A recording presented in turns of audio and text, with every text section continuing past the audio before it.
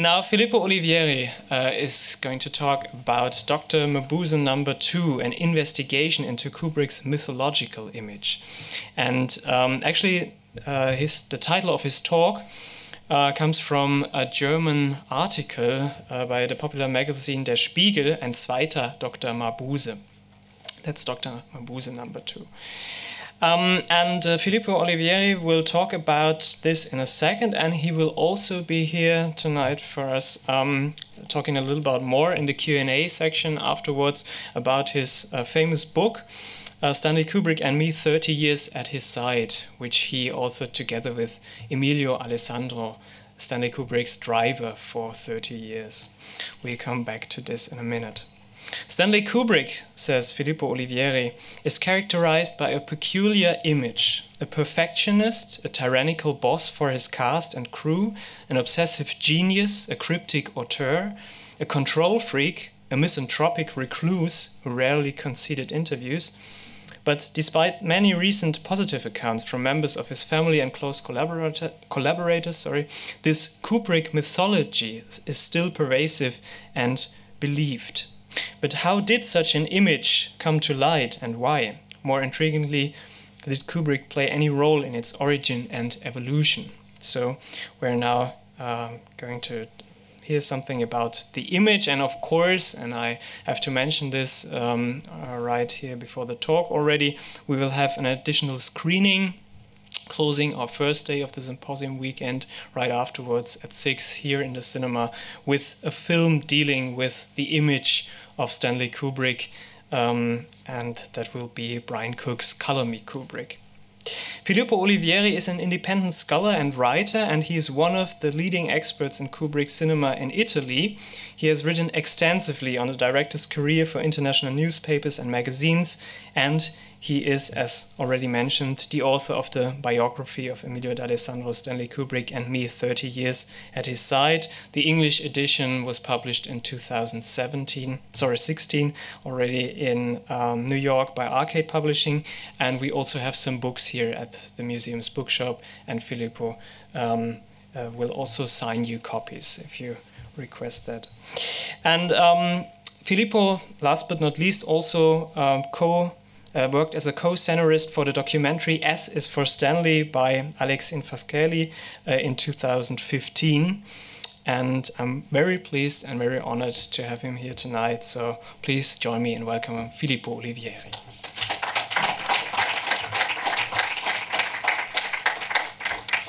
Thank you, and again apologies for the little delay, which can only be attributed to human error, as we all know.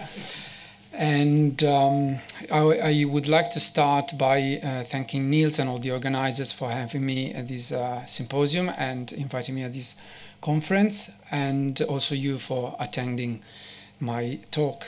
And as Niels said, this is about Kubrick's mythological image, and the title comes from an interview that Kubrick gave for Der Spiegel, in which he spoke about his reputation, and he said that he was often portrayed as he was a sort of mad scientist sitting in the dark, surrounded by computers and machines, controlling the earth, Dr. Mabuse No. 2. Well, there might be some resemblance. And in fact, the common view of Kubrick is indeed peculiar: a master technician, a mindless perfectionist, a tyrannical boss for his cast and crew, a man progressively alienated from the world, never seen in public, more or less a misanthrope. Kubrick's self-deprecating joke about Dr. Mabuse was quite appropriate. The first thing I did for my examination of Kubrick's public image was to gather all the ways in which he was described in the media. I came across words like legendary, secretive, mysterious, an enigma. He was bohemian and unkempt, but also meticulous, difficult, mean, even an enslaver. He had a great attention to detail. He was a control freak, or rather a paranoid. Once a boy wonder, he had become a star, a phenomenon of mythic proportions, in fact, a god. We are also familiar with a series of anecdotes that are part of the director's backstory. He had a movie theater repainted, he didn't allow his driver to go faster than 30 miles an hour, he never went on holiday, he kept people on the telephone for at least 2 hours, preferably at night.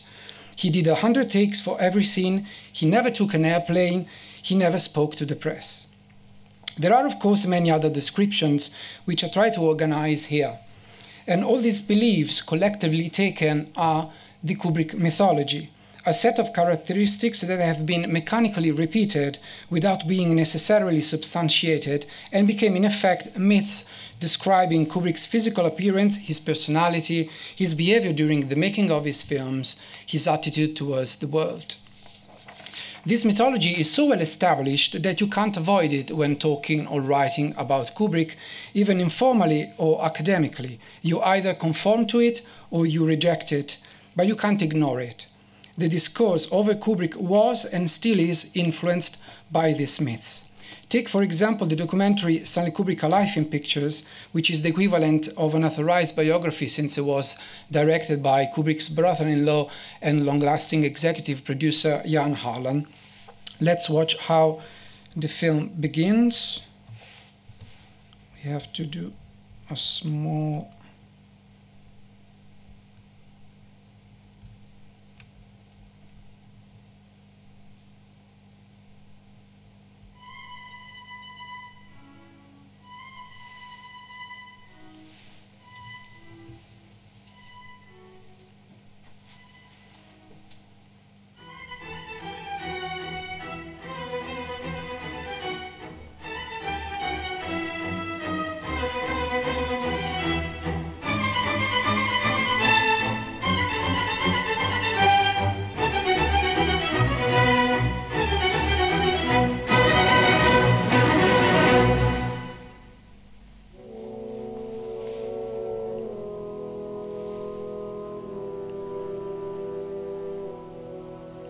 It was magnificent. One of his pictures are equivalent to 10 of somebody else's. Oh, Nicole.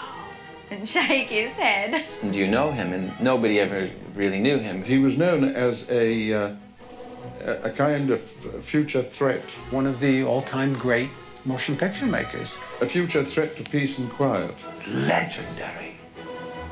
Meanness. There were times he drove me crazy. He was a very lovable individual. I love him 1 minute, and the next minute I hate him. I could kill him. Perhaps the most intelligent person I've ever met. He got fascinated with Nescafe commercials. Have you seen the film Groundhog Day? Because they told stories so fast. Well, that's what it was like. This man was born to push the envelope.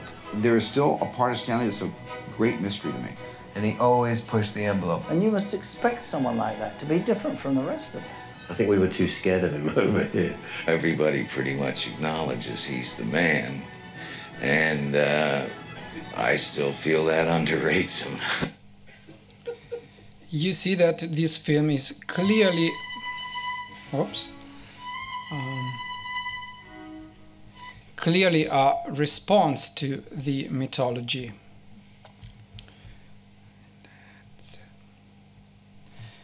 Okay. And as Jan Harlan said, the main reason I wanted to make this film was to impress upon people that Stanley was not a lunatic. Since Kubrick died, the new literature, interviews, books, and documentaries has been often marked by the same purpose, that is to try and find the real Stanley Kubrick, in quotes, the man behind the myth. But nobody cared to investigate the myths. Who originated the Kubrick mythology? When and where its building blocks were first introduced? Why is it still so successful? This has simply gone unquestioned. We all accepted what was Kubrick's own explanation. The myths are the result of his media shyness and the laziness of the reporters.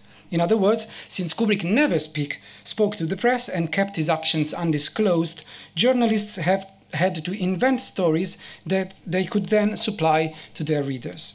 According to this view, many of the myths presented, therefore, an inaccurate depiction of the real Kubrick, and he in fact complained extensively about them. Since the early 70s, he began dismissing the stories that were circulating about him as your usual Kubrick anecdotes.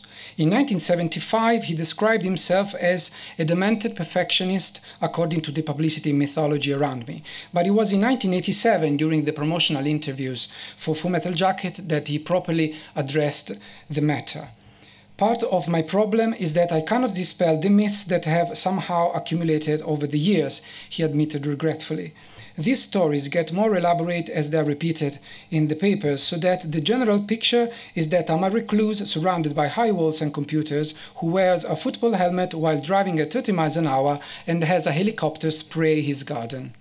He concluded, practically everything I read about me is grotesquely wrong. The mythology appears as something external that originated independently from Kubrick and that thrived regardless of his true nature and his effort to stop it.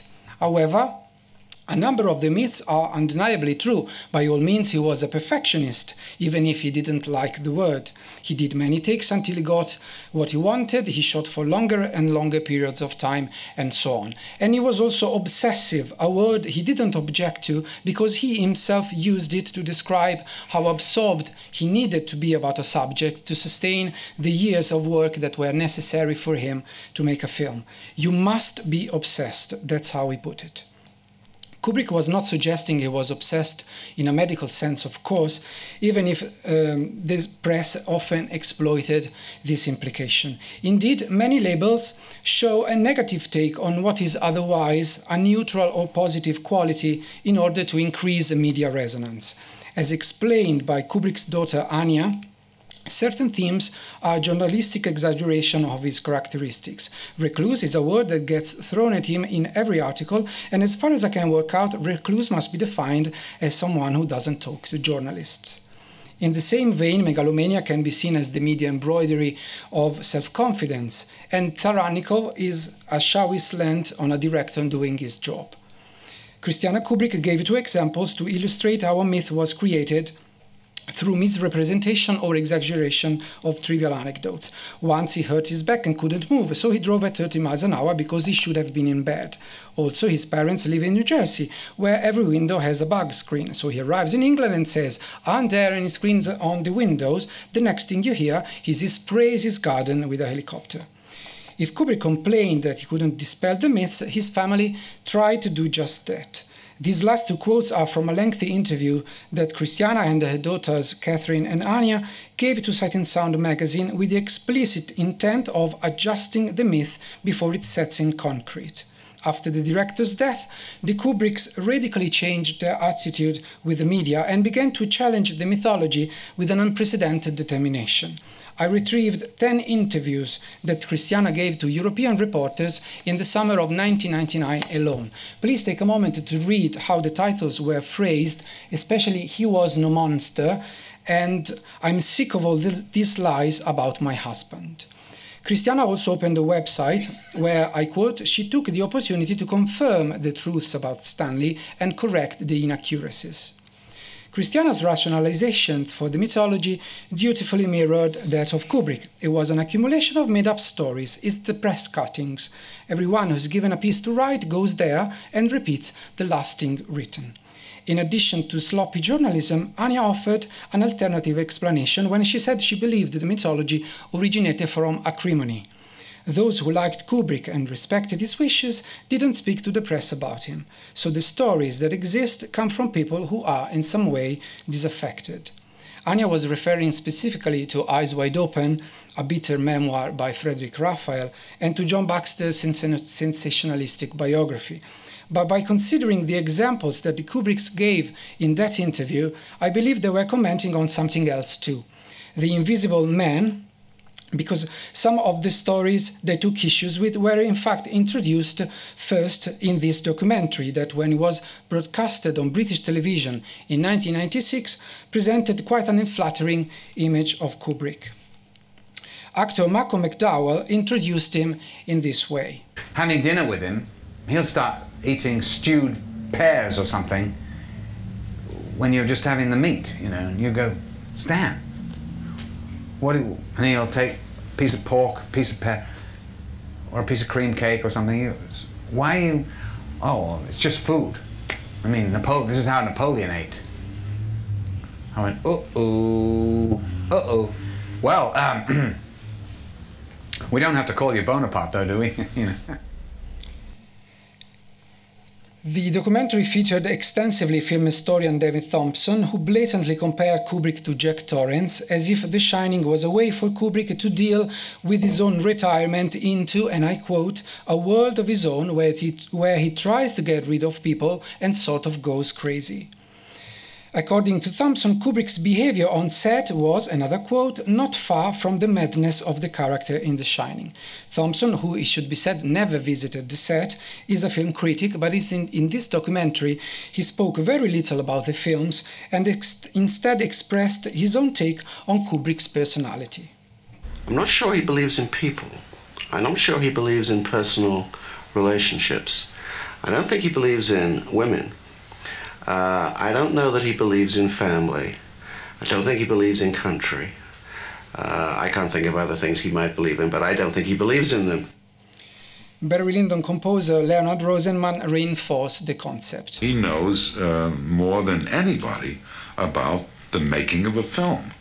And I don't know about humanity. I don't know about what he knows about relationships between people and so on and so forth, because I haven't seen anybody with whom he had a real relationship. He just was either a kind of an enslaver in some way, or just totally insensitive.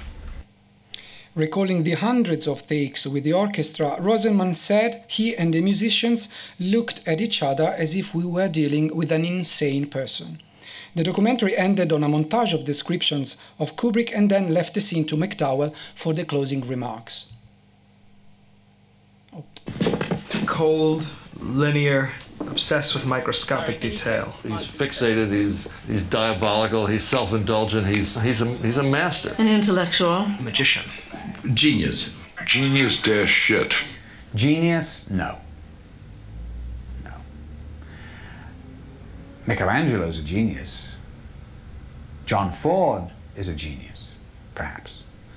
Stanley, I think what stops him from being a genius, for me, is this lack of humanity.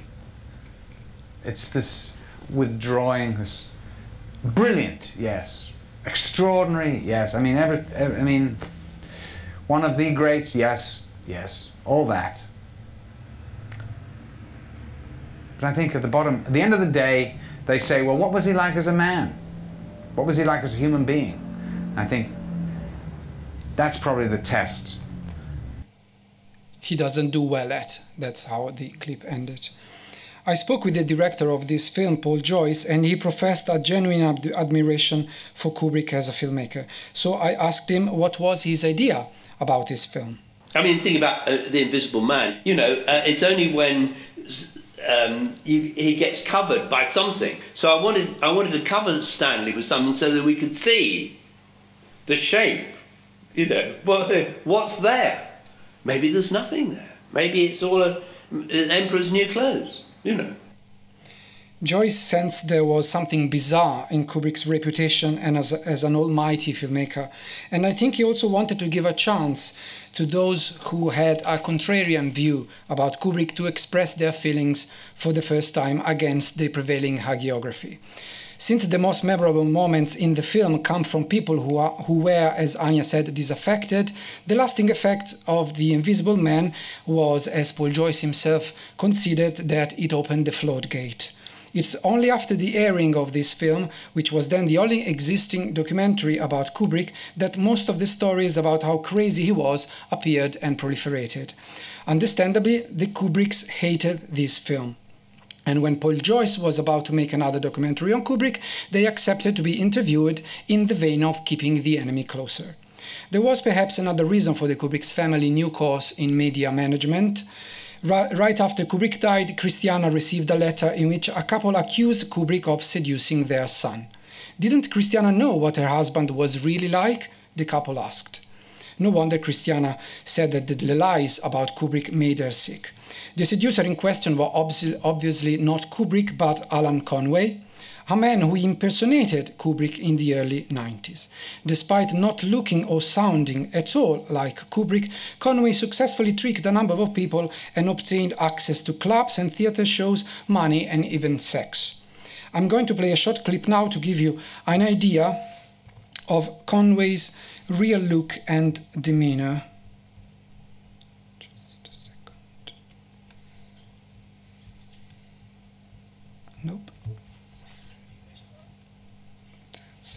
I have to minimize this, sorry.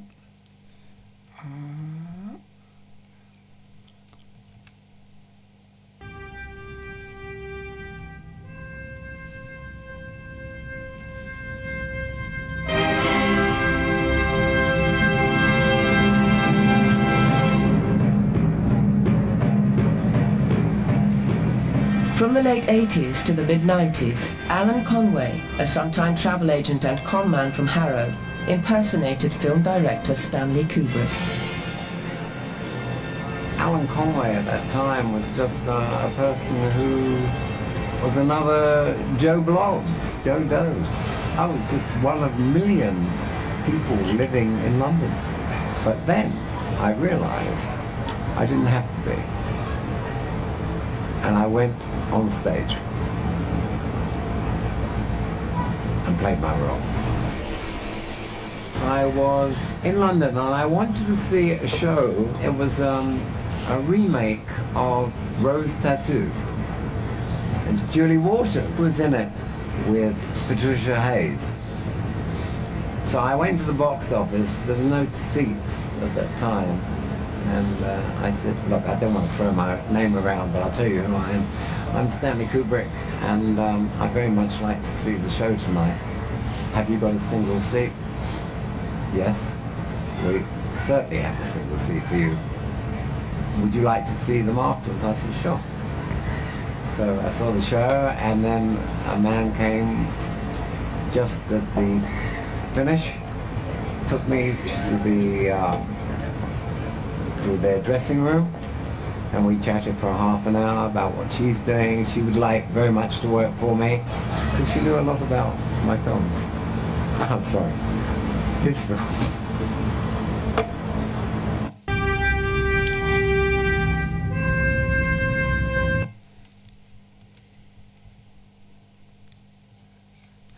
Alan Conway's trick proved so successful, of course, not for his powers of mimicry, but because in the 90s nobody really knew what Kubrick was like, and above all it succeeded because of vanity. People wanted to believe that one of the planet's most secretive individuals had finally decided to reveal himself to them. Anthony Fruin... Oh, now it's working. Sorry. Okay. Anthony Fruin, one of Kubrick's assistants, began investigating the matter in 1991 and found out that Conway had a long criminal record. In the end, Conway was captured, and since he was convinced to be possessed by the spirit of Stanley Kubrick, he was hospitalized and diagnosed with some form of schizophrenia. Conway's past included troubled relationships, alcoholism, and family violence.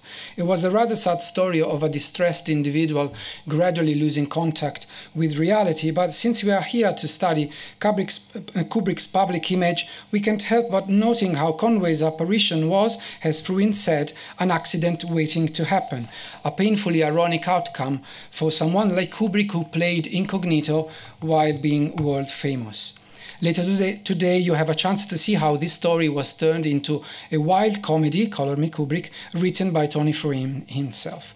In general, during the 90s, Kubrick's media coverage took a decidedly negative twist. With nothing new coming from Kubrick, the media exaggerated what they had to create a juicy story in a decade increasingly devoted to gossip and celebrity cult. Take, for example, this column from the English tabloid Punch. At the end of the long shooting of Eyes Wide Shut, it gave countless examples of Kubrick's eccentricity, or fake, and said, "We are hearing stories that suggest Kubrick is even more insane than psychiatrists have led us to believe. There's a thin line between being an artistic perfectionist and a barking loon. Stanley has clearly crossed that line and then some." In fact, it was Punch that had crossed the line, and Kubrick sued the magazine. And that was real news, because prior to this, Kubrick had only written a few letters to the editors and only to defend his films, most notably A Clockwork Orange, from the accusation of being a fascist film. Kubrick never cared to defend himself, but when Punch questioned his very sanity, when it implied he was clinically insane, he took the magazine to court for libel. I will go back to the mythology now and try to explain it. we saw that the classic view supported by Kubrick himself and his family is that it was mostly created by lazy reporters. We also saw that Kubrick complained about it. Surprisingly, it's almost as if the director, who was notoriously in charge of every minute aspect of his films, had not been able to control his image. But we did know that he in fact controlled his image. For example, it is said that he exerted a strong control even over the interviews that he considered, by demanding approval before any text could be published. Kubrick's excruciating editing process has been described, among many, by a Washington Post reporter who dispatched 18 pages of transcript to Kubrick and received 28 pages of corrections. The same control was applied to the publications that sought his cooperation. The Kubrick Archive in London has a few drafts of books extensively amended by Kubrick, who clearly considered them as opportunities to promote his films and himself. The myth that Kubrick even controlled his interviews proved to be true. Yet another is not. Despite what has been repeatedly said, Kubrick did talk to journalists. I collected 350 reports containing original quotes by Kubrick given to international media over his 50 years of work, from brief press releases to lengthy interviews. For a director who only made 13 films, 350 media contacts certainly are not a small amount. The myth that Kubrick never gave interviews is simply not true. Also, the explanation that puts the origin of the mythology in Kubrick's media shyness can't be trusted either. Let's consider the distribution of these interviews over the years. We can see that naturally the peaks occur when a new film was released, but more interestingly, we can observe a sustained high number of contacts with media outlets until the release of 2001: A Space Odyssey. During the first 20 years of his career, Kubrick often initiated a contact with a journalist. For example, he telephoned to Hollywood columnists to supply them with information about the casting of an actor or a completion of a particular sequence. When he was shooting Path of Glory, Spartacus, Lolita, Dr. Strangelove and 2001, he also invited reporters to the studio, where they were given a guided tour of the sets and, in the case of Dr. Strangelove, were even handed pages from the screenplay. It's only when he relocated permanently in England that Kubrick drastically cut down his contacts with the media. In the subsequent 25 years, he met reporters only when he had to promote a new film. The truth behind the myth that Kubrick never talked to the press is then that he talked to it, but on his own terms. He sought media exposure as long as he needed it, and once he had established himself as a relevant filmmaker, he selected agreeable reporters and then edited their articles to be sure they presented an image of himself that he liked. In short, Kubrick understood the value of promotion and tried to control it as much as he could. In any case, with an average of 20 interviews per film, even in the second part of his career, Kubrick can't really be defined as an inaccessible filmmaker. And the number of occasions in which he talked to the press can't support the aura of reclusiveness and of mystery that's usually associated with him. As a result, a different explanation for the origin of the mythology is to be found.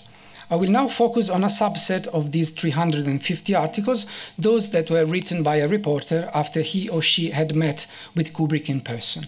These first-hand, non-derivative reports sometimes present colorful description of Kubrick, such as he looked like an undernourished Marlon Brando, or he has the bohemian look of a riverboat gambler or a Romanian poet, or even of an apprentice Mephistopheles. These are personal impressions, but also factual glimpses into how Kubrick appeared to the eyes of a journalist, and therefore they may help us understand how his image came to light and evolved. The first profile of Kubrick was published in 1948 when he was working as a photo reporter for Look magazine.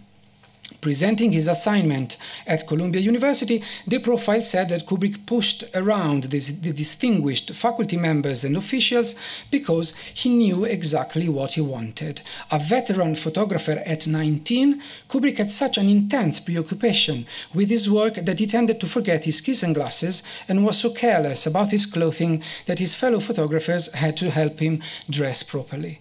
A few months later, in what is his earliest known interview, Kubrick is said to be so knowledgeable about the camera that the instrument has served him like the genie served Aladdin.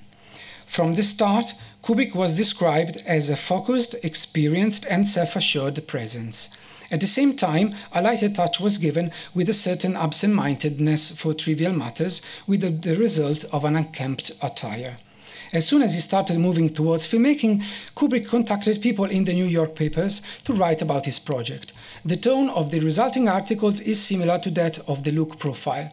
For example, the New York Times said he had a determination to make a name for himself in the movie world, but was not an ordinary tyro, thanks to 4.5 years spent as a top-flight magazine still photographer, and 2 short films ready for distribution. If you think Stanley is nervous about the prospect of starting filming on his first picture, then you're sadly mistaken. Stanley says he has figured out every camera angle.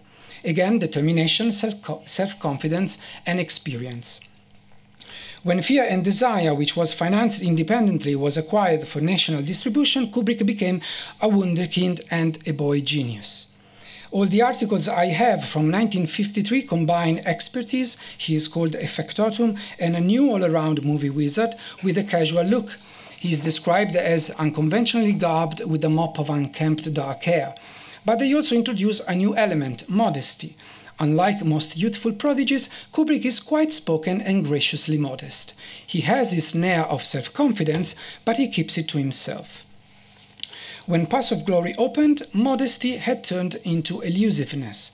The New York Times found Kubrick a slightly elusive, seemingly diffident young man who talks little and makes astonishing movies. The same year, an Esquire profile called Kubrick a star and a phenomenon joked about his constitutional inability to match his clothes and reaffirmed that, while not exactly a recluse, he tends to keep to himself. Kubrick's unusual frugality was also addressed in detail. No houses but furnished rooms, no swimming pools, just a small Mercedes and stacks of books. When Kubrick took the reins of Spartacus, an article mentioned a sureness, an awareness, a guiding perception, often not duplicated in directors twice his age and many times his experience. Kubrick was described as a quiet but determined young man, not easily deterred from his objective. He is polite, he listens, he offers his own point of view, then he goes ahead and shoots it his way. We find a slight shift when a reporter touched on Kubrick's icy aplomb in taking control of the Mammoth production and called him indomitable, commenting on his cool demeanor in maintaining the courage of his convictions that has been known to antagonize his collaborators. Another reporter was even more explicit and wrote Kubrick had a reputation for trouble. In any case, in the early 60s, Kubrick's image was fundamentally that of an unusual, demanding, potentially troublesome but ultimately benign presence within the film industry, an interesting rising filmmaker with a strong personality and a few bizarre but innocuous eccentricities that were the standard mark of a genius. It is with Dr. Strangelove that Kubrick's image altered dramatically. The customary interview with the New York Times called Kubrick an argumentative director who, in his stormy career, has quarreled with practically everybody. The former enfant prodige had suddenly metamorphosed into an enfant terrible. It is also during the production of these films that we find the word perfectionist attached to Kubrick for the first time. Interestingly, this change happened when Kubrick became his own producer and further expanded his control, presiding over the Columbia marketing department, not without opposition. Kubrick's hold on publicity grew stronger with the making of 2001. To promote the film in England, Kubrick commissioned Victor Davis of the Daily Express an exclusive series of articles to coincide with the London premiere. Davis naturally praised Kubrick's technical genius and spotlighted his single-mindedness, writing he was a man with a grand obsession whose insistence on perfection drove his designers to despair. The series was embellishing the earlier description with a bit of sensationalism, which is always good for a film's opening. But it also added a new myth, perhaps an evolution of Kubrick's tendency to keep to himself that we saw before. Here, Kubrick was called a secretive, gifted man who had an abhorrence of publicity. Davis wrote, his workers are sworn to secrecy. His stages are guarded like bullion vaults. Kubrick was an enigma even to his close associates. To call this description myths is particularly fitting, not only because Davis wrote total fabrications, we've seen that Kubrick had the very opposite of publicity abhorrence and that his stages were far from sealed, but also because Davis used the very word mythology. After recounting some anecdotes about Kubrick's perfectionism, he wrote, "These tales gave rise to a studio mythology. It begins, in 6 days God created heaven and earth, and on the 7th day Stanley Kubrick sent it back for modifications." The last 2 articles in the series are especially noteworthy. Kubrick was said to have an astonishing capacity for work. He has labored 18 hours a day without a single day off for 4 years. He appeared to be both permanently on the telephone and ubiquitous, directing actors, setting camera focus, supervising wardrobe and makeup. He has a compulsion to double in everybody's job. When he showed his films to the New York critics, he was constantly in and out of the projection box, adjusting sound level and focus. Earlier, he had insisted on a trial run on the theater air conditioning. When he arrived in England in 1965, Kubrick drew up a plan to have a helicopter bomb the town near his studio with DDT because he was informed that a plague of flies was imminent. And finally, we learned here that Kubrick refuses to fly and that his chauffeur is not permitted to go above 25 miles per hour. It appears we have found the origin of the usual Kubrick anecdotes.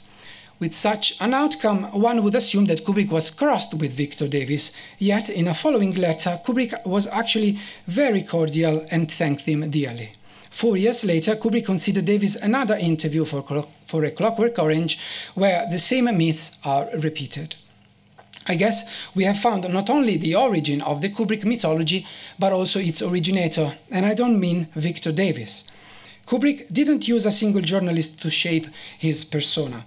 The text printed in the Clockwork Orange theatrical program was a profile by Alexander Walker, where Kubrick was called, and I quote, "enigmatic as the monoliths in 2001, and almost as elusive, a hermit keeping the world always at a distance, behind gates encrusted with verboten notices guarding his privacy."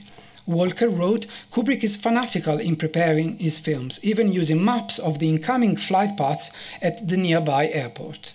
It is worth remembering that Walker was not an ordinary writer, but one of the few journalists that Kubrick trusted. He was the author of the first authorized study of Kubrick's films, Stanley Kubrick Directs, which Kubrick obviously amended prior to publication, and even served as a ghostwriter for that letter to the editor that we saw earlier sent to defend A Clockwork Orange. Walker, in fact, outdid Victor Davis and continued to foster the Kubrick mythology for the following 30 years. But let's continue with the theater programs. The American one for A Clockwork Orange contained an editorial biography that read, "Kubrick's reputation for control is legend. In addition to producing, directing, and adapting A Clockwork Orange, he operated the camera, lit the set, was involved in every decision regarding casting, art direction, scoring, and mixing." Combining the control freak myth and some eccentricities, Barry Lyndon Prescott stated, "There is only one boss on a Stanley Kubrick film. That's Stanley Kubrick. A painstaking genius and a self-admitted perfectionist, Kubrick drives his own car because he wouldn't trust the driver. Kubrick works under a heavy cloak of secrecy. He is a unique, retiring, obsessive, and unpredictable genius." These profiles that were officially distributed to media outlets are an indication that Kubrick must have seen a positive, exploitable marketing value in such a peculiar image of himself. Indeed, similar description occur in the press material for The Shining and Full Metal Jacket, and I just want to draw your attention to this bit included in The Shining press kit. Kubrick is famous for his obsessive attention to detail. He will shoot a scene over and over with reports from the set of 87 takes for some scene. And remember, 7 years later, Kubrick would complain about the myth of the 100 takes. After 2001, A Space Odyssey, Kubrick's mythological image was pushed persistently into the media circuit at every film opening, cemented and became proverbial. Kubrick successfully established himself as a one-of-a-kind filmmaker, hermetic and hermetic. This is the point of arrival of a strategy that Kubrick put in place as soon as he entered the business. I found out what I believe was his very first move A 1950 news story from the Associated Press, a very effective move in actuality because it was syndicated around the United States and reached a readership of millions with boasting headlines such as "Kubrick is teaching Hollywood how to produce low-cost films" and "Are you listening, Sam Goldwyn?" This article shows not only the boldness of the young Kubrick, he was only 22 years old, but also the early signs of a carefully constructed image. Kubrick juxtaposed himself against the Hollywood producers and directors. They had costly sets, big offices, swimming pools, hordes of assistants, while he didn't even own a house and his only staff was his wife. The article stated that his obsession was movies. During the shooting of Day of the Fight, he did everything himself, from directing to arranging the lights, stands and reflectors. Kubrick said he was certain he could do his next film for just $50,000. The answer is carefully planning, he said. We have worked out on paper every scene, every shot. There will be no writers, producers, directors or art directors to contend with. There won't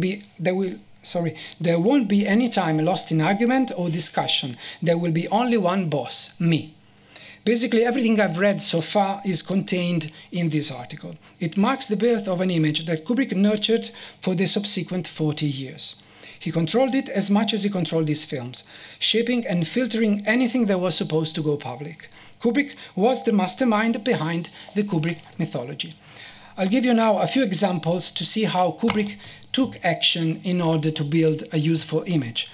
The first is a clip in which director Norma Lloyd records when, in 1952, he sent Kubrick to Kentucky to do some second unit work for his film Mr. Lincoln, and Kubrick didn't miss the opportunity to speak with the local press.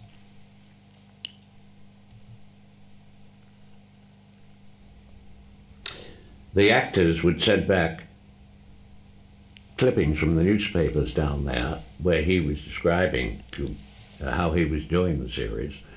I found it very amusing because the indication was that he was making the picture. And as I said to someone, with an ego like this, nothing will ever stop him. It didn't even matter what the quality of the work was going to be, which indeed turned out well, but he just said that it was his picture. You also might remember Kubrick contradicting his collaborators' statements in order to become the sole responsible for every single idea there was in his films, something that of course caused more than some friction. I'll just mention the feud with Douglas Trumbull for the special effects of 2001. As explained by Roger Carras, who worked as a director of publicity for Dr. Strangelove in 2001, Stanley will deny anything, no matter what. He will deny anything he thinks will reflect less than sensationally on the mythic Kubrick. But the most extreme example of Kubrick manipulating his own image, I think, is given by Gordon Stainford regarding the editing of the documentary The Making of The Shining. There were two sequences of Stanley that showed him in a rather warm light and not in that kind of aggressive light that has been rumored about. In our cut, he was very warm and nice, and he wanted those scenes cut out, and what was left were the sequences of him shouting at Shelley Duvall in the snow. It was almost as if he wanted that side of him to be shown and not the side where he was very gentle and nice to his actors. I spoke with Jay Cox, who met Kubrick in 1968 to write a profile for Time magazine, and he was also the author of that article where Kubrick dismissed the myths as your usual Kubrick anecdotes. In those years, Cox became friendly with Kubrick, and it's interesting to see how a text written by a friend and not by a journalist still repeats the mythology and asserts that all the stories are true. Cox said to me, "I was always very amused at this mad genius stuff. And I can tell you for a fact, Stanley thought it was pretty funny too, but he was aware of the publicity advantage of it. He constructed a mysterious persona of himself. There was nothing mysterious about him. He was just a wonderful, funny guy and a great companion." We've been appreciating Kubrick as a wonderful, funny guy in recent years, thanks to the new memoirs by his collaborators, but such a positive image was definitely not encouraged while he was alive. As Cox suggested, the construction of a controversial image was done to the benefit of the filmmaker. Being a perfectionist, obsessive, reclusive and eccentric genius helped Kubrick find and keep a place in the industry. These are all positive or captivatingly negative qualities, especially in the film business. The Kubrick mythology tapped into what David Thompson called a character type much beloved in Hollywood, the paranoid megalomaniac. Kubrick's mystique was useful for his work to hire actors, to secure collaborators, to keep his independence and to turn his films into great occasions. And of course, to be talked about in the trade press and by the general audience. Kubrick was very clever in understanding how the media works. He knew what excites people and shrewdly exploited it. By talking with many people who worked with Kubrick, I got the impression that he was a very fascinating man with a magnetic personality, a driving force who operated by persuasion, admiration and affection. But it is known that in the formal context of an interview, or especially in public occasions, he turned very shy and his mind went often blank. I'd like to play a short clip of Kubrick as the New York premiere of 2001, when we can clearly see how uncomfortable he was in front of a camera.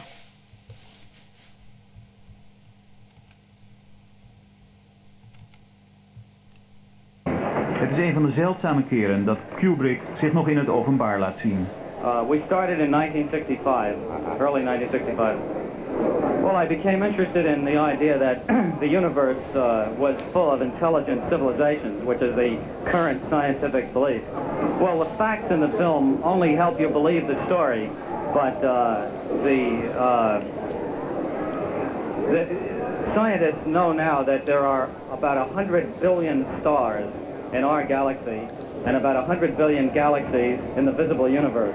The point is that there are so many stars in the universe that the likelihood of life evolving around them, even if there were possibilities of 1 in a million, there would be hundreds of millions of worlds in the universe.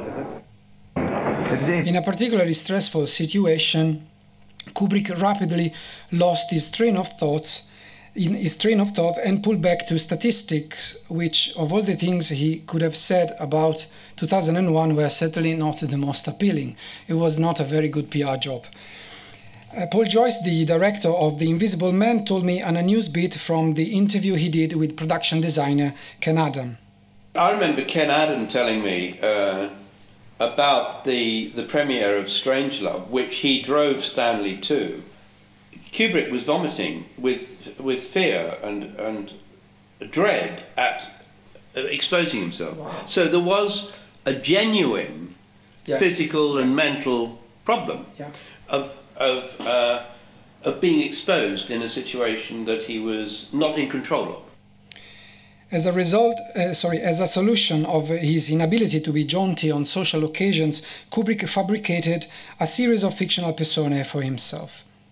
In the 50s, he was the Wunderkind, a precocious, authoritative filmmaker, slightly elusive with a bohemian look.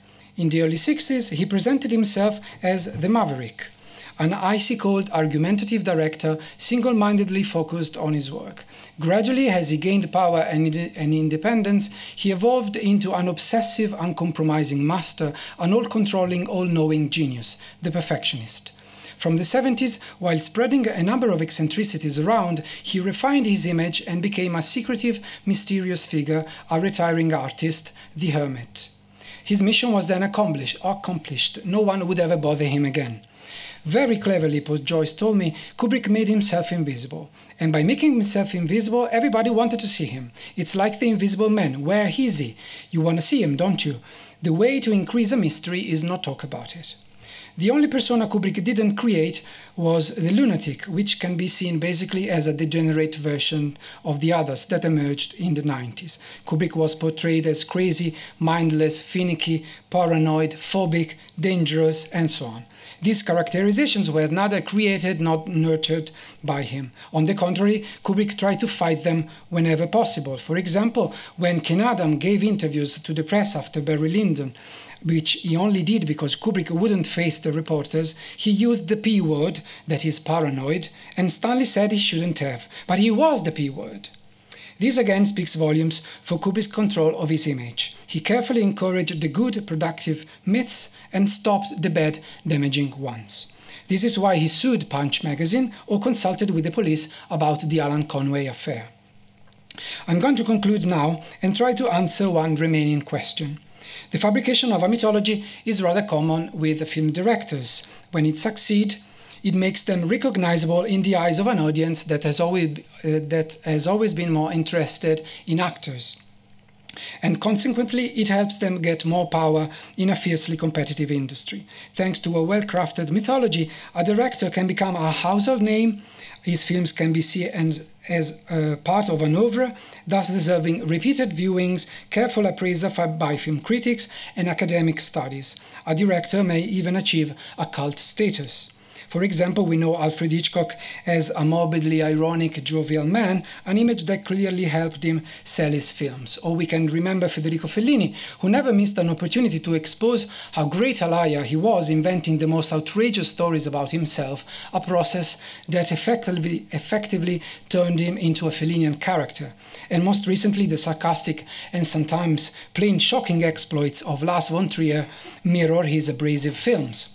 So Kubrick was no exception, and if you think about it, this mythological image was a perfect companion to his cinema. What sets Kubrick apart is that he pretended he had nothing to do with his image, and then he even was irritated by it. From the 70s, he repeatedly complained about this mythology, while at the same time providing the very same stories to media outlets through authorized press kits and the help of assisting journalists. This, to my knowledge, is unheard of. I cannot think of any other director, or actually anyone, in fact, who expressed this content with the fictional persona he or she contributed to create.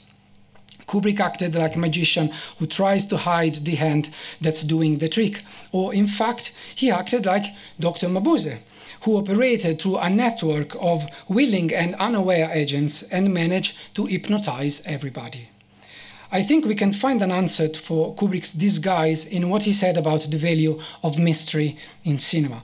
I believe movies have lost a lot of their romance and glamour through the present-day custom of having stars open up their private lives. I have a nostalgia for the days before my time, when Hollywood was a mysterious, exciting place where every star was a fabulous person. They didn't tell all about themselves. They encouraged rumors, but they never divulged facts, and their personal appearances were great occasions. I like stars to have a mystery. Kubrick was speaking about the reason why Sue Lyon was kept secret during the making of Lolita, or as he repeatedly phrased it, clouded in absolute mystery. But I don't think it's a stretch if we applied this attitude to Kubrick's own persona. Apart from the unwanted, bitter turn of events of the 90s, I believe Kubrick successfully created a mythological image for himself that helped him be perceived as a powerful, distinct director with a quirky personality that was guaranteed to attract media coverage. He did so by not telling all about himself, by encouraging rumors, by never divulging facts, in short, by becoming himself a star clouded in absolute mystery. Thank you very much for your attention.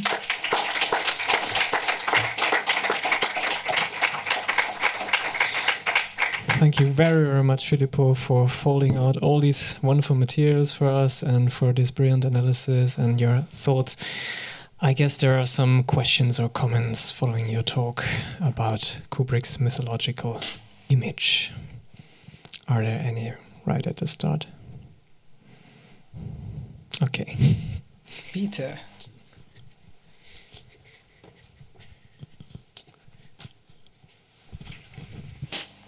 Thanks ever so much. I mean, when I first read one of the versions of this paper, I was really blown away because I thought this really changes everything. Now I've had some time to think about it, and I would suggest that maybe the 80s and 90s, which is the period we're all getting increasingly less patient with, to just accept, well, he just made fewer films. What about it? It seems to me that, similar to James's analysis of Kubrick's striving for independence, which in a sense collapses in on itself once he gets it, is there something similar going on, with what you're analyzing? Is there a sort of fatal logic at work? That what happens in the 90s is actually really just a consequence of him achieving exactly what he wanted by the 80s. So that I don't know. I'm getting more of a sense of tragedy here. Maybe I'm just going back to some other model of how to understand an artist's career, but it seems to me there's something quite tragic in the way things turn. The combination of lack of output, the actual withdrawal from engagement with the press, and then this quite dramatic backlash or this filling the vacuum, which really builds on what he's been building up for decades before. There seems to be something quite tragic about it. And it's certainly not a case that he started complaining about the mythology in 1987, after 7 years that he didn't do anything from a point of view of artistic outcome.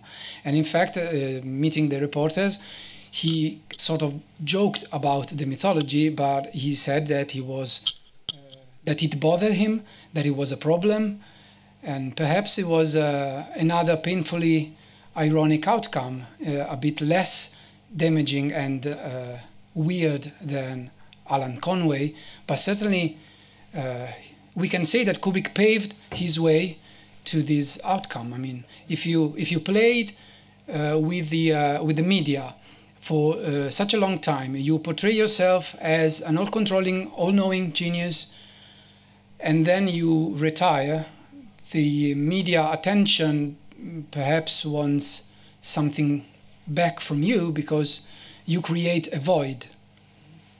And perhaps this void was filled increasingly, because now we are all increasingly obsessed by celebrity. This void was filled with invented stories and with malice from the reporters because they couldn't interview Kubrick. And so why so? He was accessible before, why not now? And so they perhaps took revenge. This can all be hypothesis, but it is true that the backlash happened. And the Kubricks, the Kubrick family, they are still dealing with it. So it's something that we all are dealing with. As I said, if you are even casually talking about Kubrick with someone, the first thing that he said or she said is, he was a crazy director, wasn't he? So.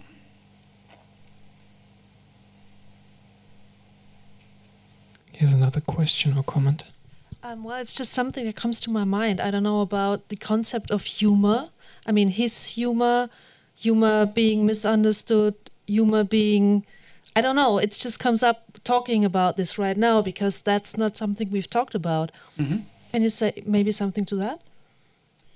Well, his humors definitely come up in his interviews. And we have a few examples of interviews recorded on tape where he is very communicative, ironic, and he and the reporters were having a good time by talking. So this was clearly an aspect of his personality, but it didn't transpire in the general press because in the interviews where the text was transcribed and edited, most of the more funny things were cut out.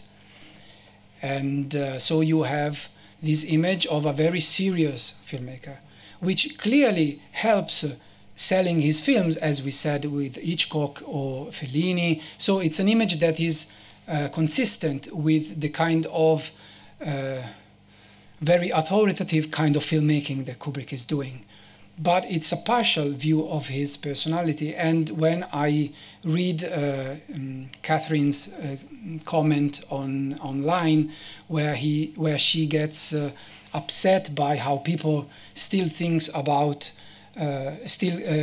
repeat things about Kubrick's craziness, I do understand that she's upset because she knew the whole package, so to speak, and she sees that something important is missing in the image, in the portray that the press did about Kubrick. So thank you very much for this enlightening talk. I would be interested in what happened around Clockwork Orange, because in regard to all this media manipulation, as far as I remember, he withdrew the film in England in the 70s because there was all this media buzz about the film inspiring violence and so on. And as far as I can remember, he withdrew it, that it shouldn't be shown in England anymore. So was this a kind of media manipulation that backfired, or how does this fit into this idea of playing with the media? Well, in this case, it was a very practical decision he had to take, because the family were receiving death threats, and the matter was really, really serious. And Christiana had addressed this in several of those interviews that I referenced to, and also Emilio D'Alessandro told me about ticking packages being delivered at the post office, you know, for making a play about the Clockwork Orange, but a ticking package could contain a bomb, not only a Clockwork Orange. Not necessarily a Clockwork Orange. So it was a very tough time for the Kubrick family, and they were. It also coincided with the threat that Kubrick received by the IRA when they were shooting Barry Lyndon in Ireland. So these two events basically happened at the same time. So Kubrick, I think, felt a concrete, an actual threat to his family, and he decided to continue to shoot Barry Lyndon in England and not here in Ireland. He scrapped his production plan and to withdraw Clockwork Orange from the English theaters. And I think that when this happened, it was 1974, and Kubrick was already, I think, playing the card of the hermit, because it was after 3 years that Clockwork Orange was released. He was shooting Barry Lyndon, and Barry Lyndon was the first production where the Warner Brothers allegedly were not allowed to go on set. So it was the first film that Kubrick did in absolute secrecy. So perhaps not consciously, not voluntarily, but the fact that he withdrew Clockwork Orange, or well, it's not even true that he withdrew it. It just the film just played out, and after 74, it wasn't redistributed. There was nothing public to be said. People just discovered years later that Clockwork Orange could not be screened in England because there was a film event at the British Film Institute, and Clockwork Orange could not be screened. So this is how the general public discovered that Clockwork Orange was withdrawn. But it was not something that was published or promoted or made public. Thanks, Filippo. A few days ago, I discussed with a feminist colleague of mine at the university, and when I told her that I work on Stanley Kubrick, she said something like, "Oh, so you're not sympathetic with the cause of women, then?" So I was wondering whether you could tell me something about this misogynistic image of Kubrick. When did it occur? Do you know if it's something that escaped his control, perhaps from A Clockwork Orange or even Lolita? Well, actually, the word misogynistic don't appear, as far as I know, in the articles that are about Kubrick. It appears in critical essays or critical evaluations of his films, or in the reviews of A Clockwork Orange especially. So I don't know if it's something that happened because of the critics, because of some interpretation, because of some hot topic for the moment, at the moment. And he certainly didn't say anything misogynistic, although in some of his interviews in the 50s, I could describe him not really as a supporter of women's lib.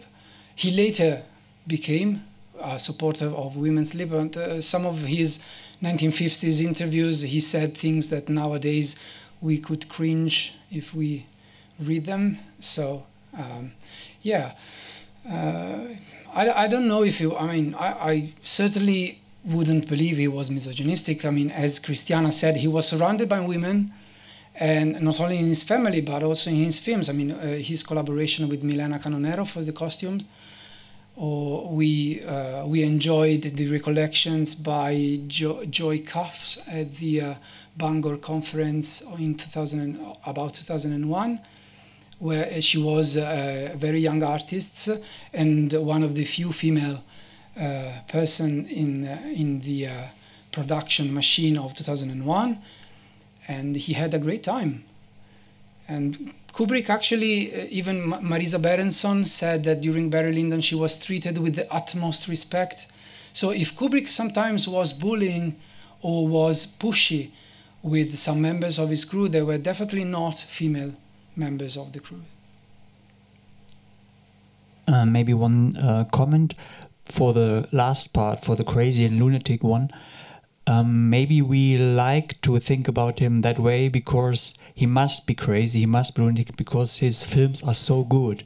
So there is Martin Scorsese, he's good, Spielberg is good, and their films are also good, but Kubrick, they are exceptional, so he must be crazy. That's why maybe it is so so vital, so fruitful, this mythology.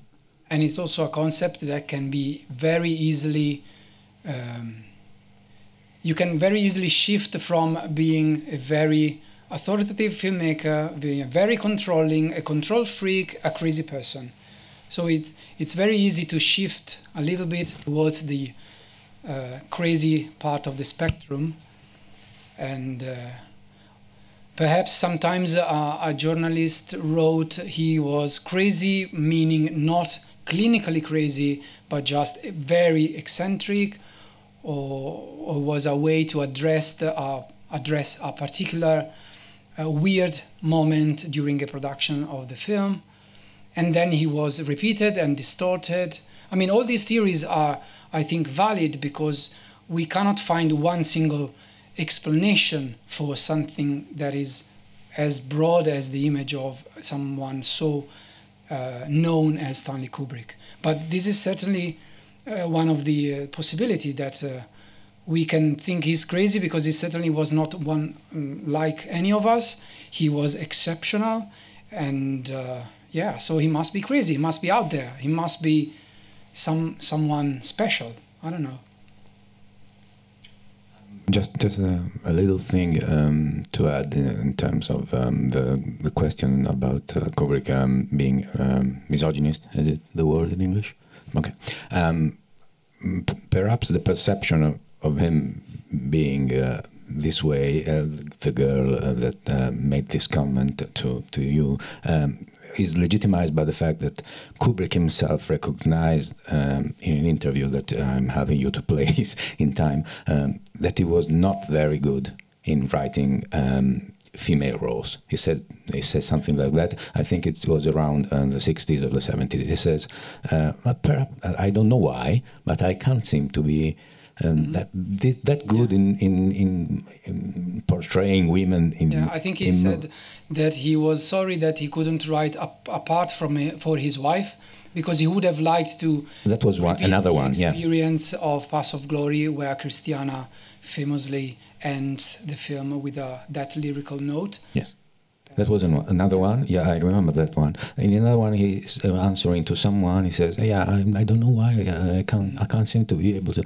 So perhaps this inability, and I let the audience judge if that's true or not. I'm not in position to answer. Probably he's right, or he has some reason to be right. But probably this perception comes across the audience as well.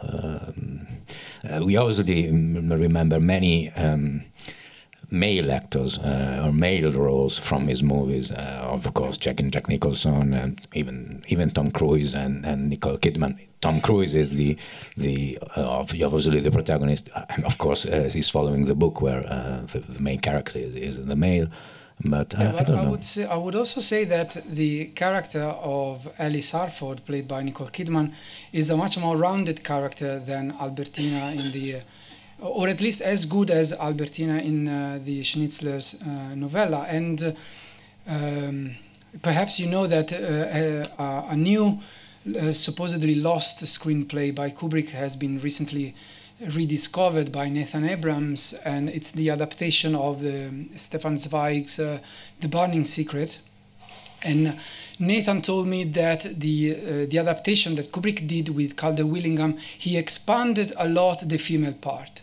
In the original novella by Zweig, the mother is not even addressed by name, it's just called the mother because the point of view is from the son.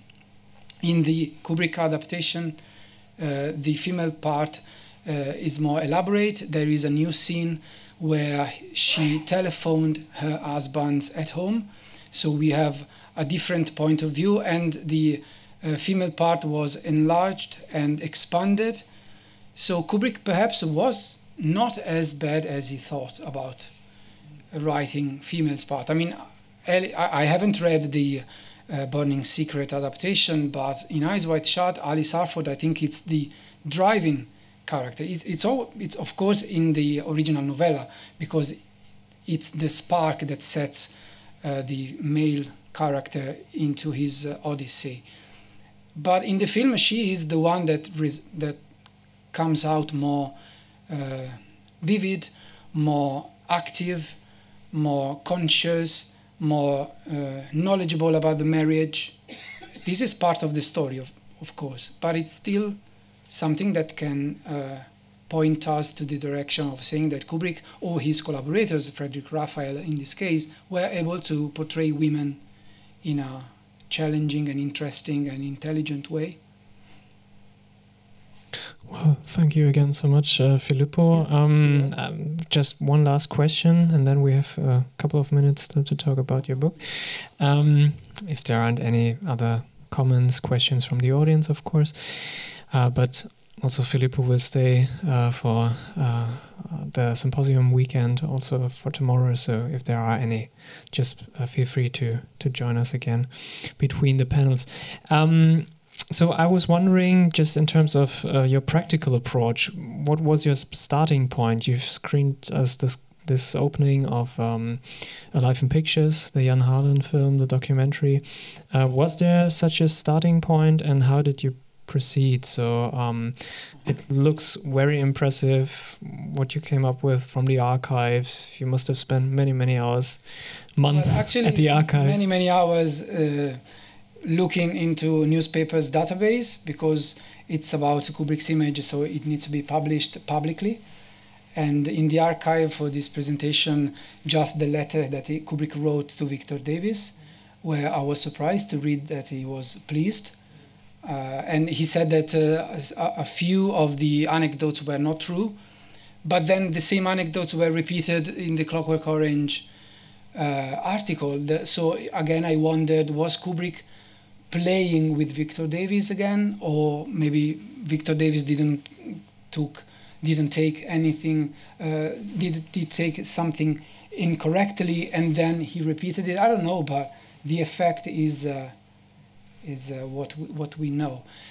My approach was to just read the material, and then I sensed that there was something strange, because we know that Kubrick complained. I mean, I read the interviews and I knew that Kubrick complained about his image. So why in the press book for Barry Lyndon there were words like legendary, perfectionist, obsessive, which is a word that he used in the 50s, but later he complained about it.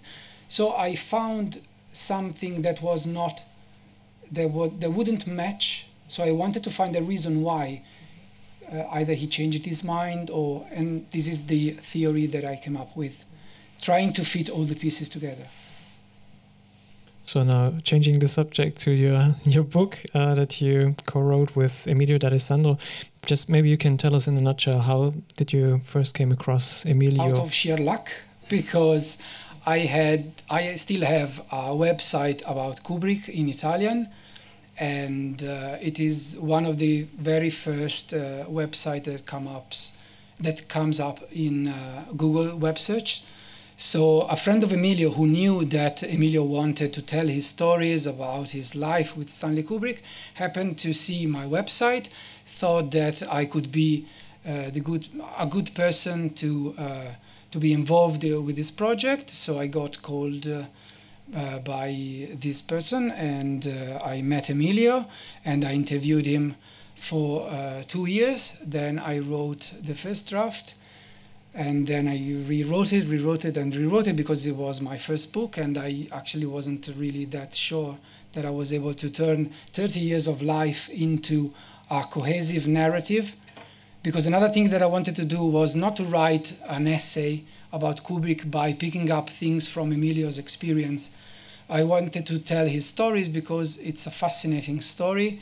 He went into England to try and find a job. He wanted to be a racing car driver. He had no knowledge about filmmaking. He never saw any Kubrick's film.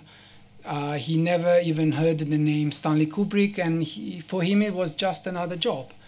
And he discovered this man, and he liked it. He liked him, and then they gradually evolved into a friendship, I would say.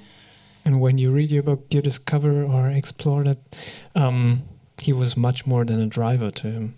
Yeah, he started as the driver, and then as it happened all the time with all the other Kubrick collaborators, and this Milena Canonero told me that she was contacted by Kubrick for A Clockwork Orange, but she wasn't a costume designer. And when Kubrick offered her the role of costume designer for Barry Lyndon, she was terrified because she said, I can't do it, I'm not a costume designer. And Kubrick was slowly persuading her, like, but you have a great taste, we can do it, don't worry, we can do it. And then she became the costume designer for Barry Lyndon together with Ulla Britt Söderlund. And this is what happened with Emilio as well. He started as a driver, and then he went on to took Kubrick's daughter to schools because Kubrick wouldn't trust any other driver. And then take Christiana to art exhibitions, and then dealing with Warner Brothers, and then please mend my refrigerator, and then let's renovate the stable blocks, and we need a carpenter, you can do it. And luckily, or not luckily at all, for Emilio, he was able to do these jobs, and so he never escaped for 30 years. And he basically didn't have a personal life. That's the outcome. It's a highly successful book. If I remember correctly, it's the 5th edition now? In Italy? In Italy? 5 editions. And there's also some international editions. Yes, the English one and the Chinese one, which was published last October, and I've recently been told that the book was sold in Russia. So hopefully next year we will have a Russian edition. Unfortunately, not a German one. I don't know why. Don't ask me, and not a French one. And I thought that it was Kubrick was an interesting director for the French audience, but we discussed it with Vincent, and I don't have any idea. Vincent doesn't have any idea. I don't know. Maybe if there's a publisher listening to me right now, the book is available, and I mean, in Spain as well, Spanish language, no South America, so. Hopefully. So maybe there's somebody listening and watching us on the YouTube channel. That's it. Like all the other talks, also this will be on YouTube, available on the YouTube channel of Deutsches Filmmuseum soon. Thank you so much again, Filippo, for your wonderful contribution. Thank you. Thank you. And I just wanted to mention to you again, we have some hard copies of the international edition, which was published 2 years ago by Arcade, just upstairs at the museum's shop. And Filippo is willing to sign if you want to take your personal copy at home tonight. We will meet again soon, right here in the cinema for the screening of Brian Cook's Color Me Kubrick. See you soon, and thank you again.